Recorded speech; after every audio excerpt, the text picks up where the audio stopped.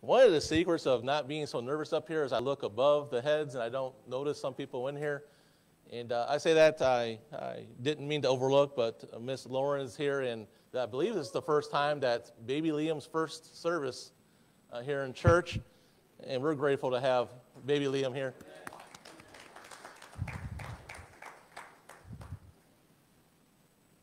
The last couple of weeks, we're talking about Jesus, and he refers himself to be the light, which he is. And we need to watch, those that are Christians, for the second coming of the Lord. And that word watch, we've studied, and it means to become light, to share the light, or get out of the way. And as I was studying this week, Jesus puts an emphasis to his disciples. You need to be concerned. I'm coming back soon. And I thought about this, and I thought, my goodness, if he put an emphasis on them, how much more should we be concerned?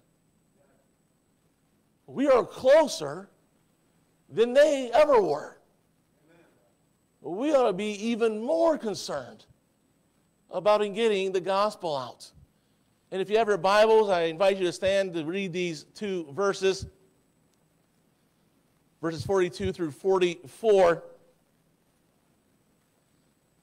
Jesus explains to the disciples, you ought to be concerned.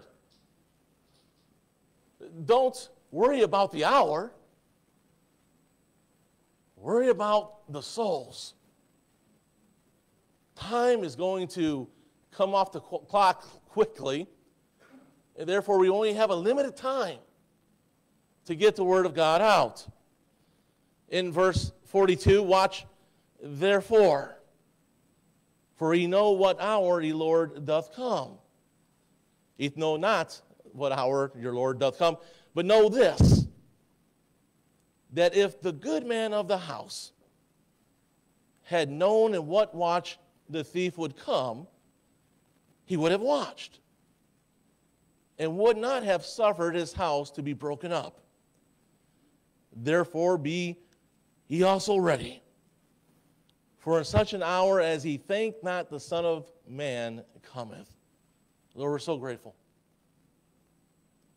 that you would even come and to leave heaven, to die on the cross for even me. Lord, as Brandon said about the light this morning, our light needs to shine more than ever. At no hour than this. In our own homes, in our nation, in our churches. If someone has never received your light, may it be this morning in Christ's name. Amen. Are you connected to the light? Fawn and I just had a quick getaway. We just got away for a night this last week. And I haven't heard this in a long time, but the clerk automatically saw the last name and says, are you connected to the Sears? And I thought to myself, well, I am connected to the family. My last name is Sears, but I'm not connected to the store. Even greater than this, I'm connected to Moses Sears. So, yes, I am connected, but to my family. And I'm proud of that. As a Christian, you ought to be proud that you're connected to Christ, if you're saved. And Jesus is going to give them a test, if you will. This is the evidence if you are connected to the light. More than ever, you ought to become light, share light, or get out of the way. Don't worry about the hour, because no man knoweth the hour. Some of us, even Christians, we get hung up on the hour and don't even realize that time is ticking by. What we need to be concerned about is the light. Are we connected? Are we sharing it? Are we in the way of it? In this verse, watch, therefore, for ye know not what hour the Lord doth come. He's saying, watch, become light, share light, or get out of the way of the light. And then he goes into, but know this. What he's saying is, if you want to know if you're connected to the light, this is going to be evident in your life. And he uses the word good man here. But know this. that if the good man of the house had known and what watched the thief would come, he would have watched and would not have suffered his house to be broken up.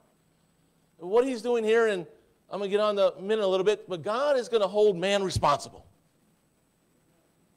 If you're a husband or a father, God has given you a responsibility to become light and share the light. If not, your home will be broken up. And God is telling us this. And he's telling the disciples, who are men, that you are responsible for this light. You're responsible for it to shine. You're responsible for it to share, and you're responsible, if you're not going to do anything, get out of the way so the light can shine. And if you're a good man, if you are saved and you have the light, Jesus is saying you will have the evidence of what I'm about to say. But know this. Know what? Know where the source is.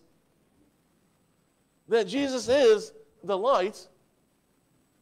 And by the way, being connected to the light means being connected to his word. Are you connected to his word? Do you understand his word? Is the word in the house being exposed? Is it being taught? Is it being shared? Being connected to the light means being connected to the word. The word is Jesus. Therefore, when we talk about the word of God, we're talking about Jesus. If you're connected to Jesus, you're connected to the word of God. Therefore, the word of God would be important to you. Are you connected to the light? Am I connected? There is a light. Jesus is that light. The Word of God is the light of Christ. Are you connected to the light? There is some evidence that would be true in your life if you are. That if the good man, what is a good man? And notice the word he says, if the good man. Are you connected to the light or not? How do you become a good man? The Bible says that. What it means is you should be concerned about if you have light. Jesus tells the disciples, I am the light of the world. The light is coming. And the light is going to overcome darkness.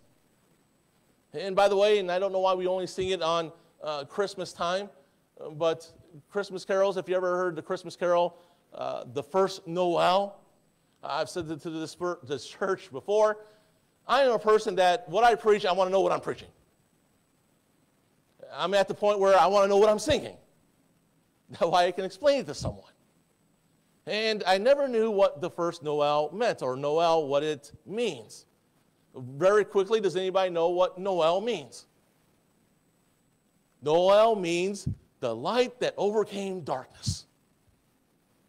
Jesus is the light that overcame darkness.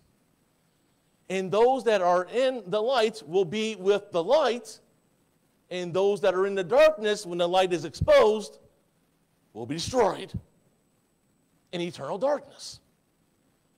So are you part of the light? Are you connected to the light? Have you become light? And those that are light, you would be concerned about sharing that light. The first question is, are you connected to the light of Jesus? If you're a good man, you would be concerned about your own soul. You'd be concerned about the souls of your home. The biggest concern is, am I personally part of the light? Is the light being shown? In the light of my home, is the light coming in? On Sunday mornings, we open the blinds for the light to come in. We like light. And light exposes things. Some people don't like light. The darkness doesn't like the light. So if you are connected with light, Jesus is going to explain what it means to be part of light. And if you're not part of this, you're not part of the light. So he'll explain the evidence. Are you a Christian? And if you're a Christian, if you have the light of Jesus, this would be evident in your life. Jesus begins to explain how you know if you have the light in your life. Do you have the light in your life? If you do, there would be evidence that you are connected with the light. There would be some light being shown through you. You would be connected. Well, connected, first of all, means a covenant. That you have made a covenant with the Lord Jesus Christ. And the only reason you can become part of the covenant is through the blood.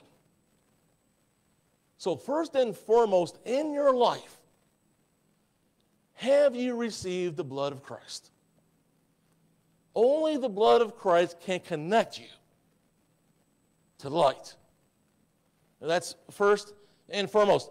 If you are part of the light, if you have light in your life, you know about the blood of Jesus.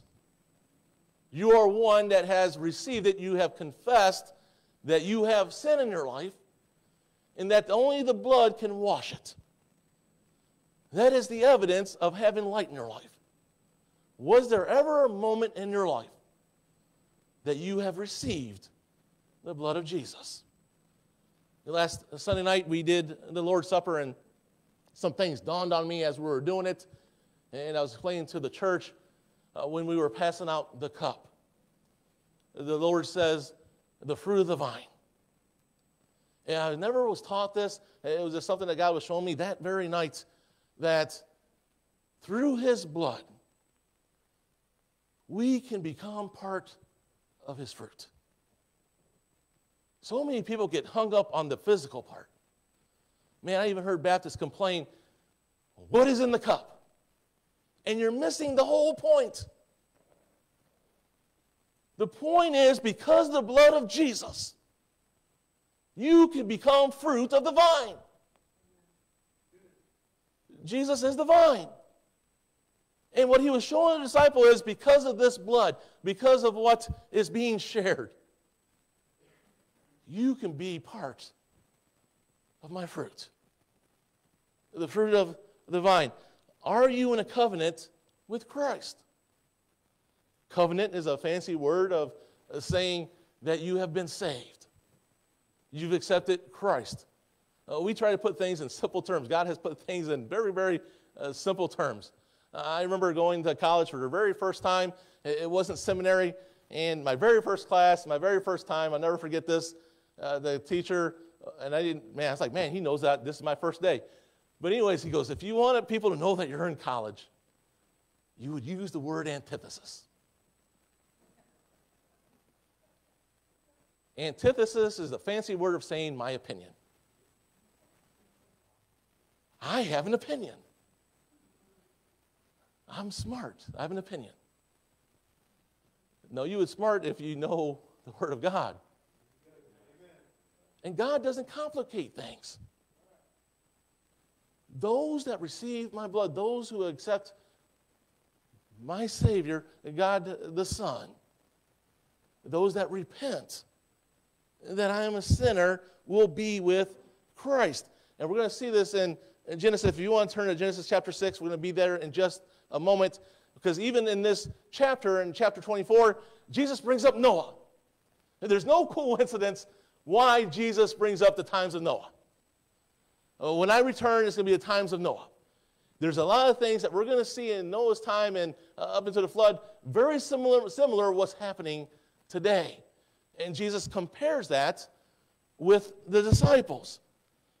If you are in a covenant with Christ, you are part of the light. You have light in your life. The very first time you see the word covenant is in Genesis chapter 6. You see a covenant with Noah. Again, there's no coincidence why Jesus brings up Noah in chapter 24, in this Matthew chapter 24. And covenant means bring together into a contract so that a real notional link is established. If you want to be part of the light, you must be linked up to the light. A covenant must be established for you to be part of this light. Was there ever a time that you have entered into a covenant with God? And we know today in the New Testament, you can only be in a covenant with God through his Son, Jesus. In Genesis chapter 6, verse 17 and 18, this is where the first time you see the word covenant. And Noah was saved because he was in a covenant with God. Here in chapter 6, in Genesis chapter 6, verse 17, and behold, even I do bring a flood of waters upon the earth to destroy all flesh. Now, before we go even further, Jesus in Matthew here has just explained, when the light returns, when I return, I'm going to destroy what's left on the earth. The earth is going to go through such a tribulation period that's never seen before. And those that have not received the light will go through this. So here, God is telling the same thing with Noah. I'm destroying the earth. The light is about to enter the earth. And when it does, I'm going to destroy. But what he's saying, the world, he's saying darkness. Light will always destroy darkness. And if you've never received light, and if you're in a dark world and you've never received Christ, you're in darkness, you will be in darkness for all eternity. So here we see, and behold, I do bring a flood of waters upon the earth. Why? To destroy all flesh, wherein is the breath of life from under heaven, and everything that is in the earth shall die. Jesus told the disciples, when I return, if you're not part of my light, everything else is going to go through a tribulation period. Everyone else is going to experience something that they've never experienced before. And it's great tribulation. In verse 18, but with thee will I establish my covenant, and thou shalt come into the ark. The word ark means covenant. It means salvation. Thou and thy sons and thy wife and thy sons' wives with thee. Does that sound very similar to what Jesus is telling the disciples? He's telling the disciples this very same thing. And Christ is warning them that this is going to happen. God is warning Noah, this is going to happen. And behold, in Genesis chapter 6, verse 17, behold. This is very interesting right here. This word, behold, before I get to this, is so much here. And behold, what he's saying is, my word is true. Jesus is telling us and the disciples the same thing. My word is true. It's going to come to pass. The light will return. And those that have the light, I will receive them. But those that don't have it, are going to be left behind. God is telling the same thing to Noah. My word is true. My word will come to pass, and the world will see. When he says the word behold here to Noah, God is telling Noah, you will see, the world will see this. We said this a little bit in Sunday school class. Do you understand that everybody one day is going to see light? But those that are in darkness will remain in darkness when they see the light. And those that are in the light will stay in the light. But those that are in darkness will see eternal darkness. My word is true. It's going to happen. Do we really get this? Does it resonate with us? What Jesus is saying, what the Word of God is saying, And behold. And Jesus is saying the same thing to the disciples. It's going to happen. Do we really, even as Christians, do we digest the seriousness, the emphasis that Christ puts on when he returns? What is going to transpire? The world is going to experience what my light will do. That's what God is telling Noah, and that's what Jesus is telling the disciples. This world is going to see what my light is capable of. It's going to see and experience what my light can do. And by the way, those that have lights, you're also going to experience what light can do. Light reveals things. Light blesses. It lights up the path. You don't live in darkness. So either way, the light is going, people are going to experience it. Even those that have light, you're going to experience what light can do. And praise God for that. The light will experience the power of light. In Genesis chapter 6, verse 17, and behold, I, even I, do bring a flood of waters upon the earth. And what Jesus is telling the disciples, I am going to return. To destroy all flesh, wherein is the breath of life from under heaven, and everything that is in the earth shall die. Jesus tells us that he's returning. And he's warning the disciples. If you care about someone, you're going to let them know. If you really love someone, if you genuinely care for others, you would share this message. You would tell them about me. Going back to Matthew 24 and 21. And again, the ark is the covenant. And notice this. And I was sharing with Sunday school class. God was revealing things to me even this morning about Noah's ark. God says to Noah that I will establish my covenant. What he's saying to Noah is that I'm going to raise you out of the darkness. When these floods happen, I'm going to raise you. And Jesus is telling the same thing to his disciples. I'm going to raise you up. Those that are dead in Christ shall rise. And those that remain, that's in the lights, you will be caught up in the air. Amen. When the light returns. And God is telling Noah in chapter 6, verses 17, 18, he's saying, by the way, Noah, I established my covenant with you. What he's saying to Noah is, when this happens, when I have the floods come down, I'm going to raise you up. And now remember, the ark means salvation. What did the boat do when the rains came? It raised up. While everything underneath it was destroyed. Those in the ark, those in salvation, those that trusted God and his word, was lifted up out of the darkness. Lifted up while everything else was being destroyed. Do you see the picture? Do you see what salvation does? Are you part of this light?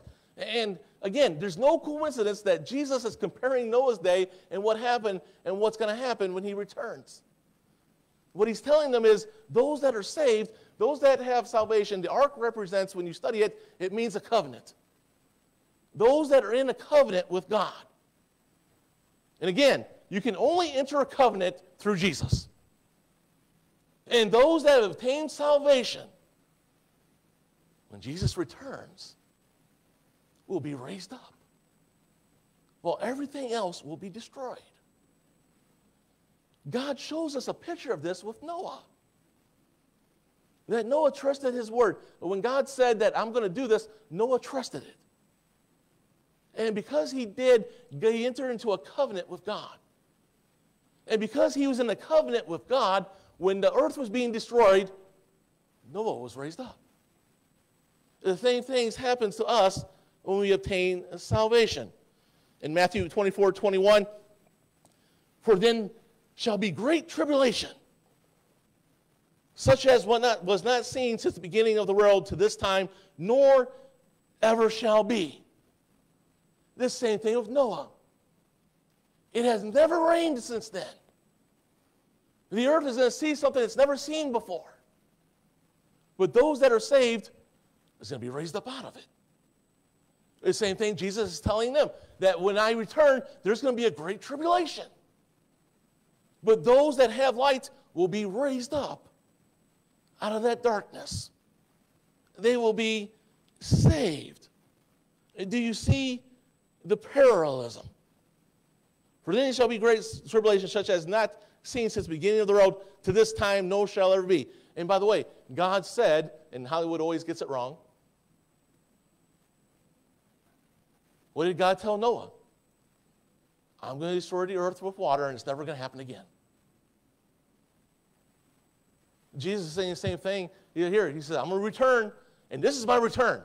I'm not returning again. I'm coming for my people for the tribulation period, and that's the only time I'm coming. Some people think they can talk their way out of things. And Jesus is saying, by the way, when this happens, it's not going to happen again. For those that are lost and never received Christ, you will be here during that time. As a matter of fact, in God's Word, when it talks about the souls under the altar, those are talking about the souls that are saved, that there are going to be people that are going to be saved during the tribulation period, but they will be left behind when he returns. Now, they will be in the millennial period with Christ, but they're not going to be caught up in the air with Christ.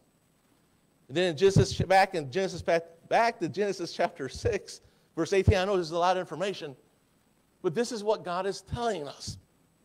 But with thee, God is telling Noah, when this happens, you will be raised up. In the Greek, when it says, I'm going to be with thee, he's saying, you're going to be raised up with me. You're going to be raised up. And those that are saved now, when Jesus returns, you're going to be with thee. You're in that covenant.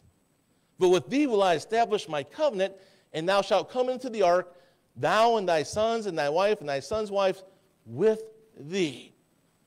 So question, why Noah? Why in verse 18 did God specifically name Noah and say, by the way, you are saved.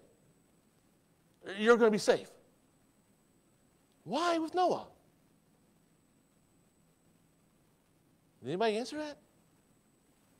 Because Noah trusted God. You see previously that Noah was lost and now saved. God is telling Noah, when this happens, you're going to be raised up. When this happens, again, you see that you're going to be raised up. But with thee will I establish my covenant. So why Noah and no one else? Well, look previous in the verse 7. And again, you have to be saved before the Lord returns for him to call you up. Noah was saved before the floods happened. In verse 7, when you go up a couple of verses, so why a covenant was established with Noah? Why was he saved? In verse 7, and the Lord said, I will destroy man whom I have created from the face of the earth, both man and beast, and the creeping thing, and the fowls of the air, for it repenteth me that I have made them. What does Noah do in the very next verse? He repents.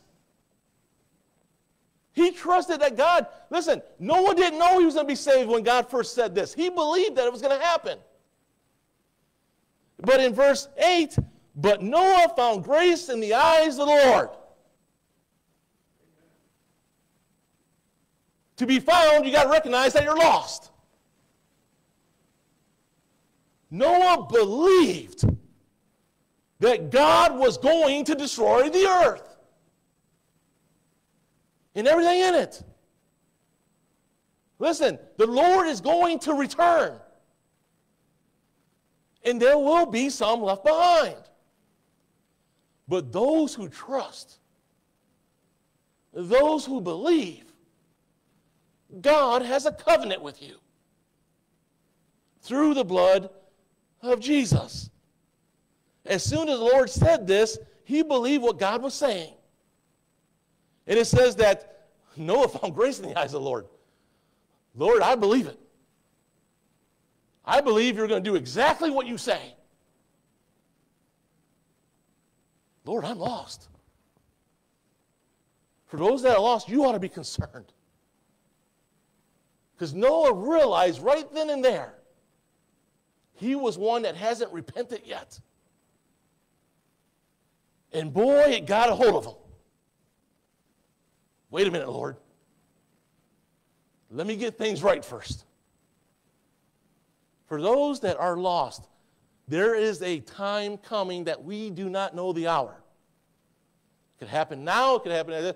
It's going to happen.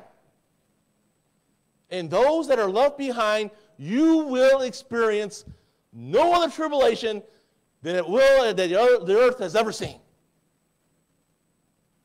First and foremost, it's going to be full of darkness one day. Chaos.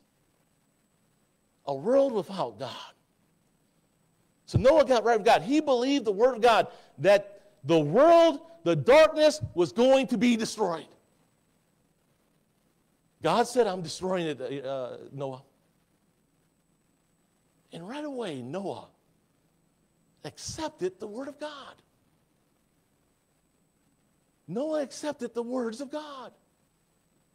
The very word. And we understand that the word of God is Christ. Do you believe what God says? Do you believe what Jesus is saying to the disciples? I am returning. Amen. And by the way, those that don't receive me, those who don't confess, will be left behind.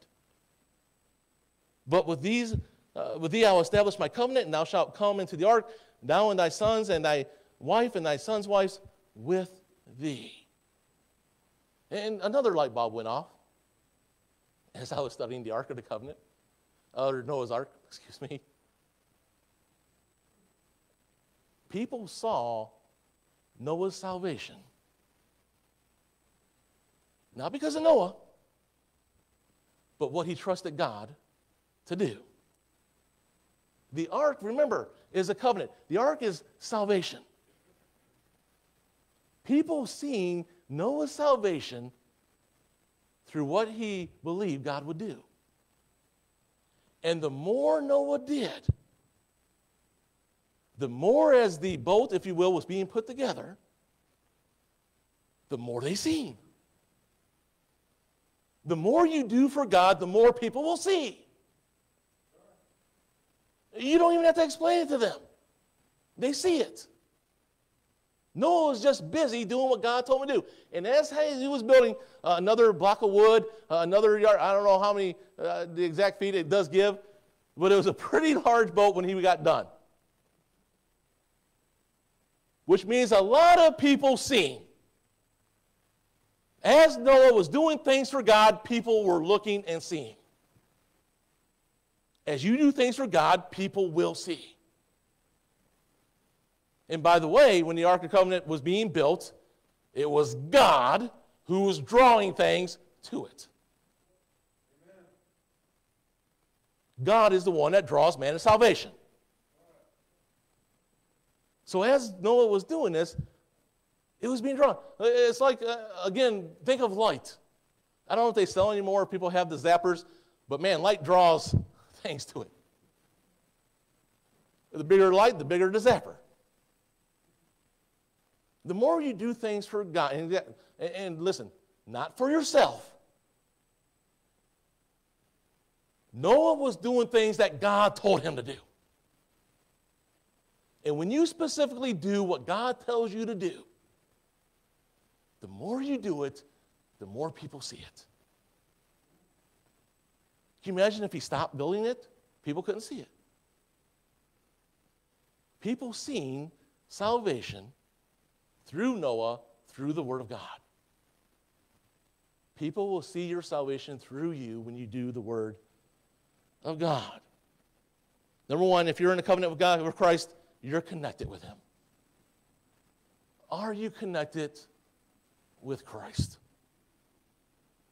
Are you one that are doing things right?